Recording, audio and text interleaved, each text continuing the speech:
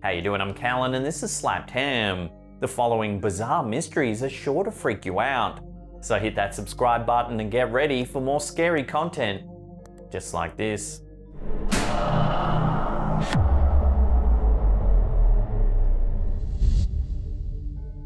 Is it possible to conjure up ghosts simply with our minds? That was the question asked by a group of individuals from the Toronto Society of Psychical Research in the early 1970s. None of the members of the group were gifted with any supposed psychic or spiritual powers. Still, they were curious to see if they could conjure up a ghost by simply using their collective imagination and visualization. Lead researcher Dr. A.R. George Owen believed that ghosts were merely an illusion created by the mind, if the mind truly believed it to be so. To test Dr. Owen's theory, the group created a fictitious spirit named Philip. Philip was given a complete biography by the group, from his birth to his unfortunate death by suicide at the age of 30. The spirit was born in the 1620s in England and was a knighted member of the military. One day he met and fell in love with a gypsy girl, beginning an affair with her. His wife discovered the affair and burned the girl at the stake. As a result, Philip ended his life, driven to death by sorrow. For the experiment, the group was seated around a table discussing Philip as well as visualizing him and his life. For months, absolutely nothing occurred, though some group members swear that they could feel another presence among them. After a few months, the group decided to switch up the experiment by incorporating a more traditional seance scene, dimming the lights around them and placing their hands on a table. In doing so, they hoped that Philip would speak to them by either knocking on or rotating the table. Only when they changed the experiment up did they finally find some success. They asked Philip questions about his life and the supposed spirit began to interact with the group. There was rapping on and vibrations of the table, as well as unexplained echoes and sudden gusts of air felt by the group. At one point, the table the group was sitting at levitated and moved across the room of its own accord. The experiment began to be filmed, and at one point there was a live taping of the group done in front of an audience of 50 people. A video on YouTube gives glimpses into the experiment, including snippets of the actual paranormal activity. In the video uploaded by History vs. Hollywood on YouTube, viewers can see the group seated around the table, hands out, asking Philip questions. You love Margot? Margot! Oh, yeah. Yeah. Say it again. Did you love Margot? Good. At one point, a rapping sound can be heard in response to a question. Did you like Dorothea? Following this, the table shakes and seems to lift off the ground. The video cuts to another clip with the group standing up with their hands on the table, singing. Suddenly, the table completely tilts to the left, falling on its side.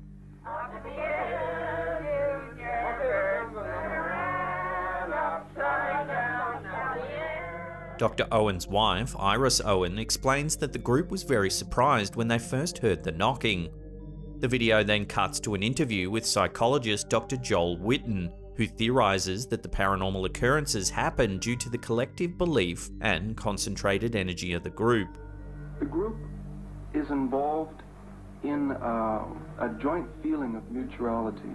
Each member almost intuitively senses the other person and their feelings.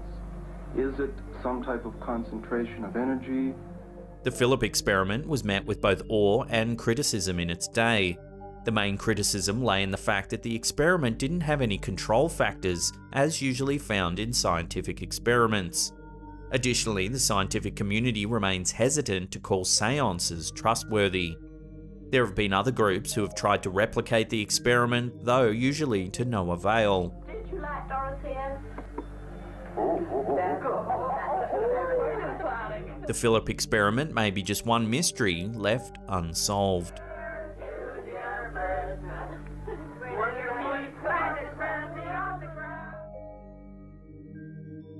In April 2016, a 7.3 magnitude earthquake hit Fukuoka, a city located in northern Kyushu Island, Japan. While the earthquake caused plenty of damage itself, it was what happened shortly after that left many residents scratching their heads. 90 miles from the epicenter of the earthquake appeared a thick foam that covered the streets. Residents walked and drove over the foam but had no idea where it emerged from. In some places, the mysterious foam was knee-high, making it hard to wade through. Other residents refused to leave their houses in fear of what the foam could be. Local first responders and authority figures tried to theorize where exactly the foam came from.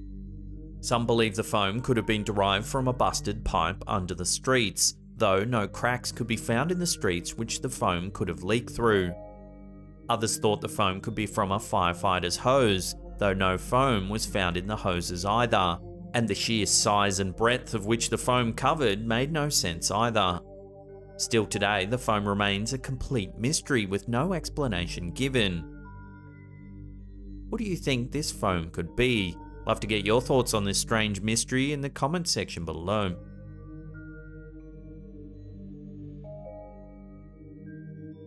To this day, 80% of the ocean remains unexplored by mankind. This has left plenty of room for speculations and theories as to what mysteries are in the deep blue, just waiting to be discovered.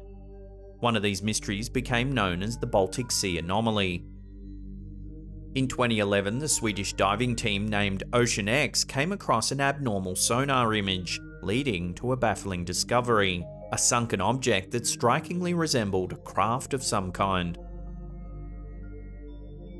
The object quickly became known as the Baltic Sea anomaly, as it was discovered in the Baltic Sea between Sweden and Finland.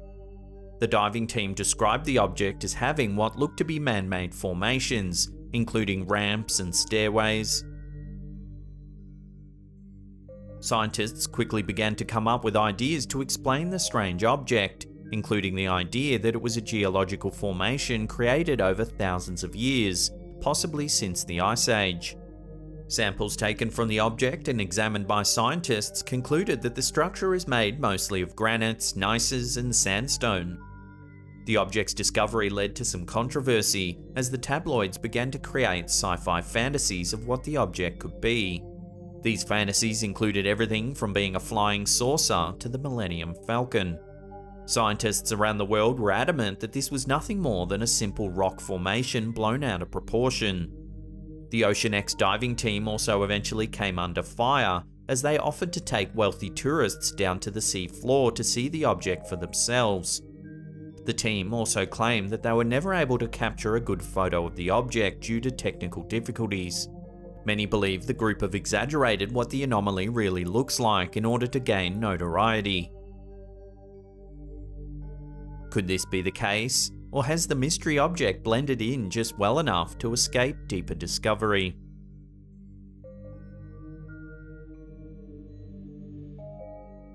Over the years, there have been countless supposed alien sightings, with one of the most prominent occurring in early 1800s Japan. Whether it's simply a Japanese legend or a real recorded experience remains up for debate to this day. The event took place in 1803 in the Hitachi province of eastern Japan. A group of fishermen on the region's coast noticed a large ship drifting alone in the waters. Curious, the group towed the boat to shore to inspect it. The large boat resembled a wooden rice pit, with the upper half of the ship constructed of rosewood and the lower half of brazen plates. The strange ship was said to have windows made of crystal lined by an unknown resin. The fishermen decided to look inside the ship, where they saw inscriptions written in an unknown language. Suddenly, they came across a peculiar figure, a beautiful woman somewhere between the ages of 18 and 20, with very pale pinkish skin, striking red hair. She was donning clothes that were unrecognizable to the group of Japanese fishermen. Furthermore, she spoke a language the group couldn't understand, and held a box in her hand that she wouldn't let others go near. The villagers began to speculate as to who this woman could be, with one villager theorizing that the woman was a prominent figure in her homeland, wherever that may have been.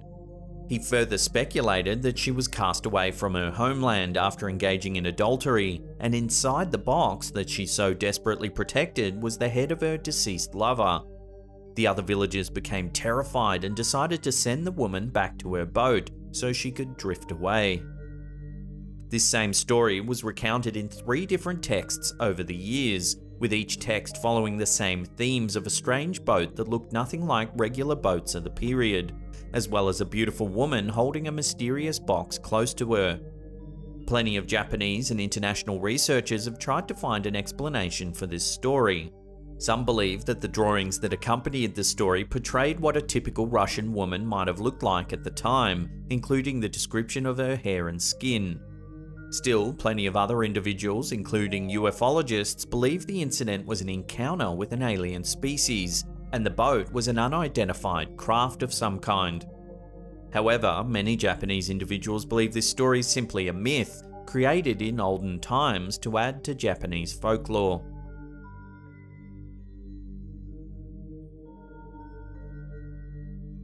$1 million to demonstrate some paranormal activity. Talk about a good deal. While this isn't a mystery as such, it's well worth taking a look at. The $1 million paranormal challenge was initiated by the James Randi Educational Foundation in 1964 to any applicant who could perform paranormal or supernatural activity beyond a reasonable doubt. Over 1,000 people applied and every single one failed. James Randi, a prominent stage magician, believed that there was absolutely nothing magical about magic. It was simply a well-planned and put-together illusion. Upon hearing this claim, a parapsychologist challenged him to put money up against any potential paranormal challenger.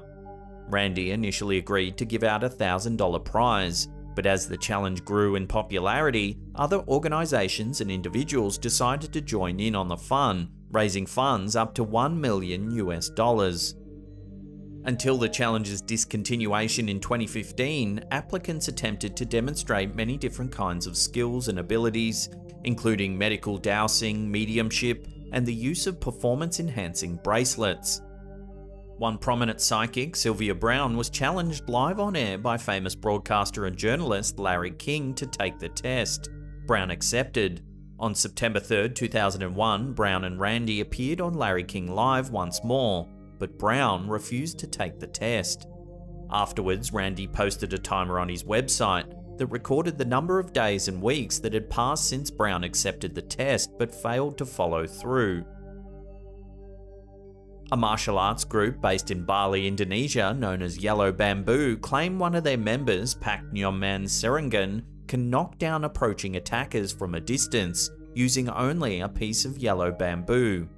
Sketchy, low-resolution videos were posted to the group's website showing the alleged abilities. Here's some footage of the group's practices uploaded to YouTube by IET4C0S. Participants run at a practitioner who shouts and pushes them to the ground, allegedly by some sort of invisible force.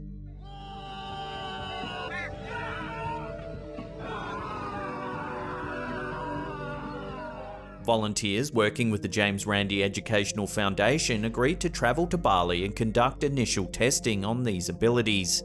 However, the Yellow Bamboo group began making excuses as to why they couldn't participate. Eventually, James Randi called the whole experiment off. Out of the hundreds of applicants applying for the fund, none of the experiments were successful, though some critics disagreed with the sincerity of Randi's challenge, as the measurements of proving something was real without a doubt is hard to define. Still, the challenge was popular and remains a hot topic of conversation for paranormal fans around the world.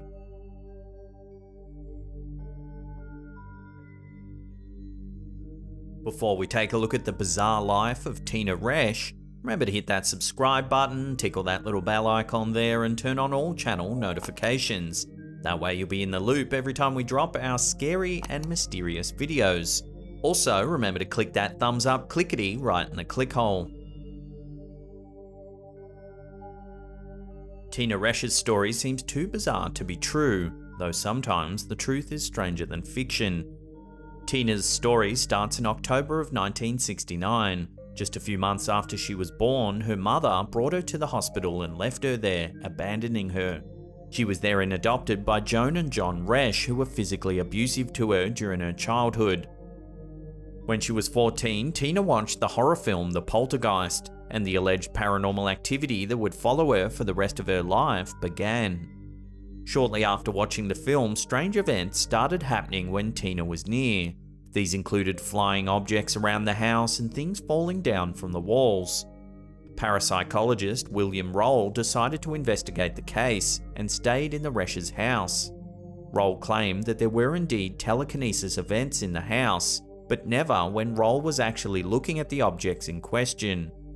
Reporter Mike Harden and photographer Fred Shannon were also given access to the Resch household, but, like Roll, didn't see any paranormal activity until they looked away. Shannon attempted to take a picture with his camera while looking in a different direction, and managed to capture one photo of the house telephone flying across Tina's lap. Still, many speculated that Tina was able to manipulate the objects while others were looking away, probably because she was a young girl who craved attention. Subsequently, a video camera caught Tina knocking over a table lamp and screaming as if it happened in front of her, confirming many individuals' doubts about the paranormal activity. However, Tina Resch's story only gets stranger. As an adult, Tina was married and divorced twice and had one child. At age 3, Tina's child died. Both Tina and her then boyfriend were arrested and charged for murder, though Tina wasn't present when her daughter died. Still, Tina received a life sentence plus 20 years and remains in prison to this day. Tina didn't mention telekinetic activity during her trial, though perhaps such a tragic finale to such a bizarre life is no big surprise.